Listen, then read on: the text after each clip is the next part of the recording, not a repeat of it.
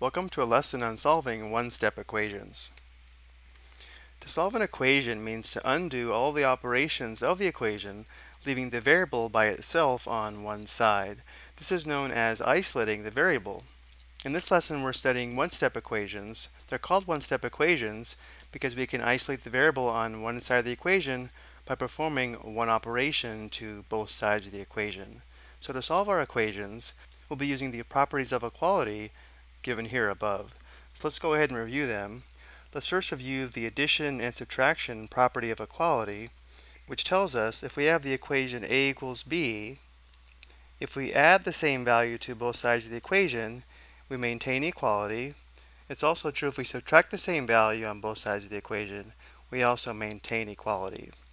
And then for the multiplication and division property of equality, again, if we start with the equation a equals b, then if we multiply both sides of the equation by the same value, we also maintain equality. And we also maintain equality if we divide both sides of the equation by the same value. So for one-step equations, we'll be able to isolate the variable by either adding or subtracting the same value to both sides of the equation, or multiplying or dividing both sides of the equation by the same value. So looking at our first example, we have x plus 7 equals 18. So to solve this equation, our goal is to isolate x, in this case, on the left side of the equation.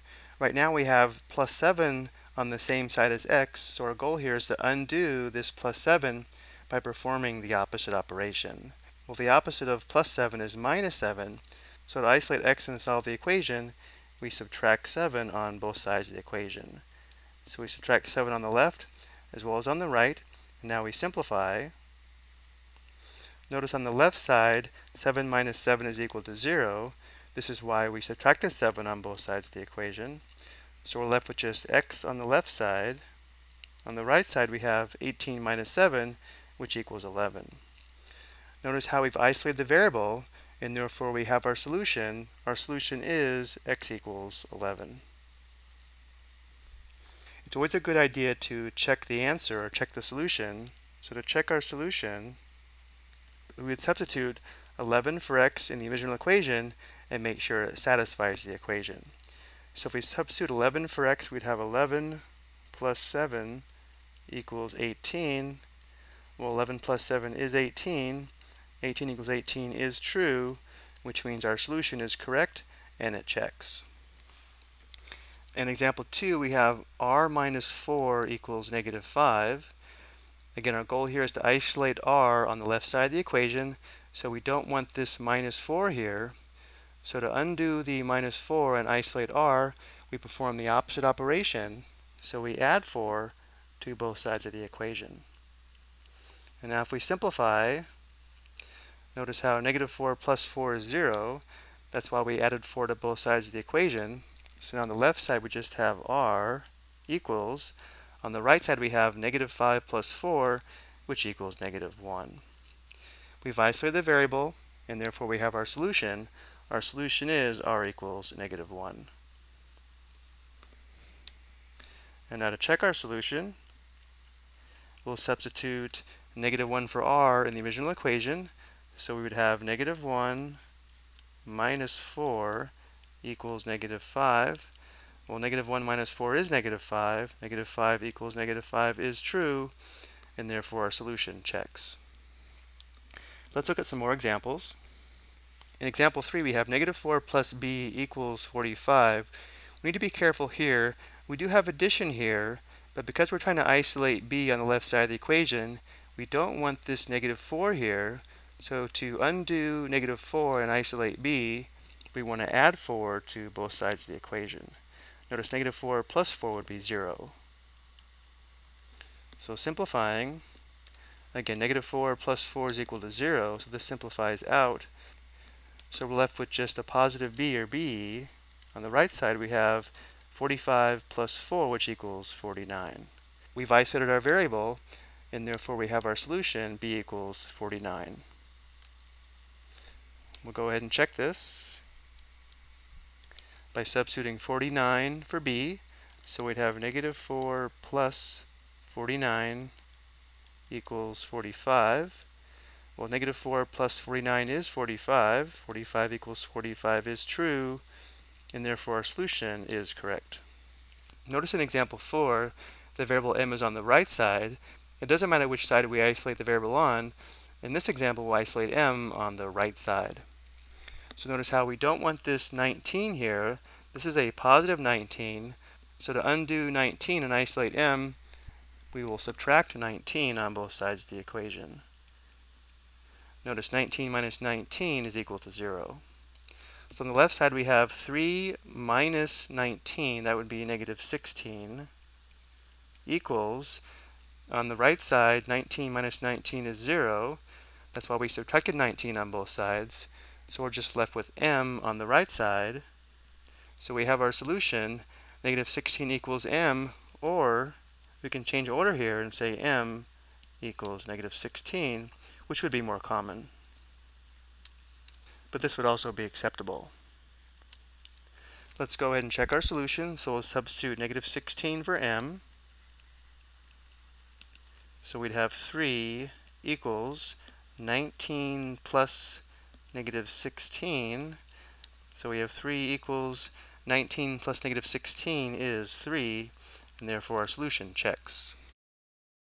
In example 5, we have negative 3y equals negative 42. Negative 3y means negative 3 times y. So to isolate y on the left side of the equation, we want to undo this multiplication. The opposite operation of multiplication is division. So in this equation, to isolate y, we would divide both sides by negative 3. Notice here on the left side, negative 3 divided by negative 3 simplifies to 1. 1 times y is equal to y. On the right side, we have negative 42 divided by negative 3, which is equal to positive 14. We've isolated y, and therefore this is the solution to our equation. For our check, we'd substitute 14 for y, so we'd have negative 3 times 14 equals negative 42. Negative 3 times 14 is negative 42, so our solution checks. Example 6, we have x over 6 equals negative 5. Let's rewrite this so we have some more room. Remember, a fraction bar means division, so we can also read this x divided by 6 equals negative 5.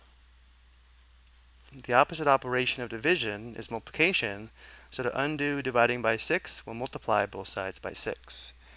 And because x over 6 is in fraction form, on the left side, let's go ahead and multiply by 6 over 1.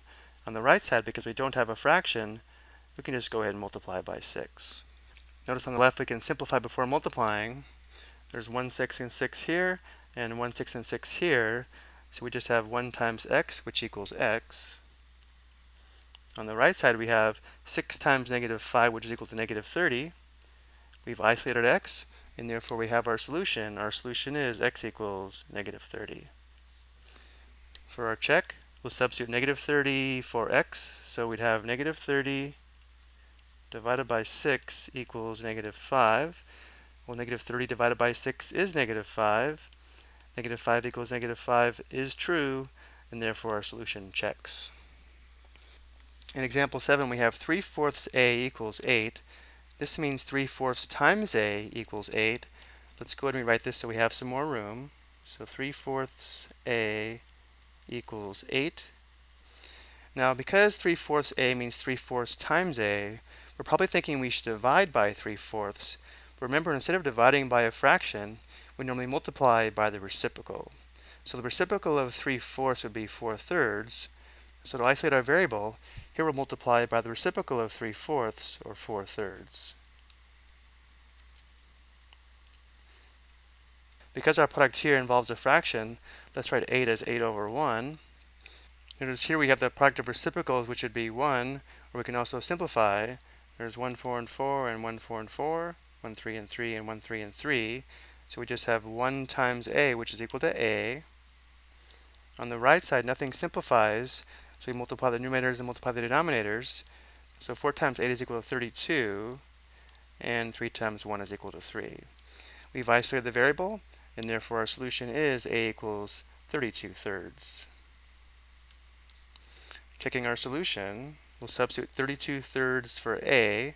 So we'd have 3/4 times 32/3 equals 8. We can simplify before multiplying. There's 1, 3, and 3 here.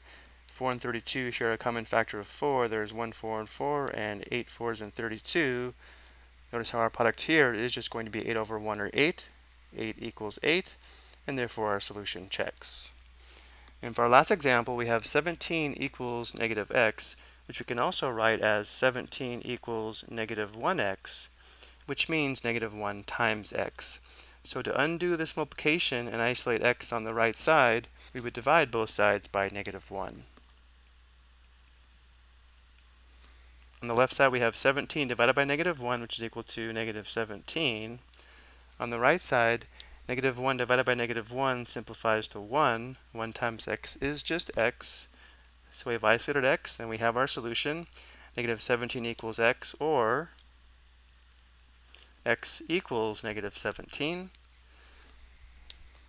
To check our solution, we would have 17 equals negative, or the opposite of x, where x is negative 17. So here we have 17 equals, the opposite of negative 17 is 17, or if we wanted to, we could think of this as negative 1 times negative 17, which equals 17. Either way, our solution checks, which was negative 17 equals x, or x equals negative 17. Okay, I hope you found this helpful.